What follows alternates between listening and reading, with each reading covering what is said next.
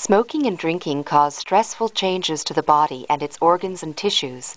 When smoking, the brain is stimulated and sends signals to the adrenal glands to release norepinephrine, which raises the heart rate. Carbon monoxide enters the blood in place of oxygen. The nicotine present in the smoke of the cigarette raises the body's blood pressure. Atheroma builds up and blocks the arteries, which, if totally blocked, increases the heart's workload, sometimes with fatal consequences. The consumption of alcohol causes intoxication. Alcohol makes the heart beat abnormally and decreases the force of heart muscle contraction.